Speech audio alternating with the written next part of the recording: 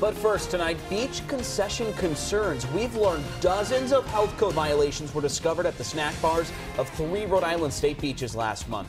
Misquamicut State Beach in Westerly and both Scarborough and Roger Wheeler State Beaches in Narragansett. Those concession stands are all run by a company owned by David Caprio, who stepped down this week as Rhode Island's Democratic Party chairman. Well, today we learned that the violations have been resolved, but we wanted to know more about what went wrong and what's been done to get those concession stands back up to code. Okay, so this is the latest inspection. I was with Ernest Julian, the man who oversees food safety in Rhode Island, as he received the latest inspection report.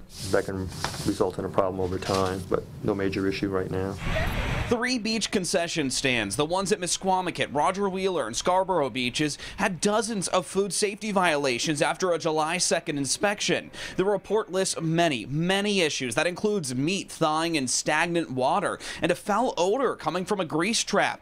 But Julian told me these weren't major issues and they never had to close the stands. New places, you get new management, you get teenagers often, working in the kitchens, there are mistakes, and procedures aren't in place yet.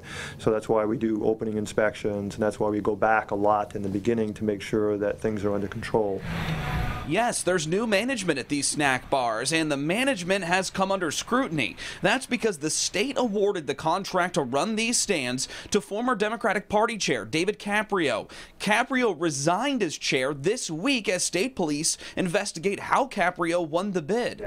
Julian said Caprio has been responsive with his office, and the former party chair has corrected the problems. Is it safe to eat at beach concession stands at these 3 beaches? Yes, it is.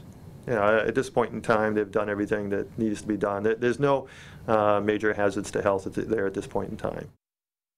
And I reached out to David Caprio this morning for a response to both the state police investigation, also to these snack bar violations, and so far, no response.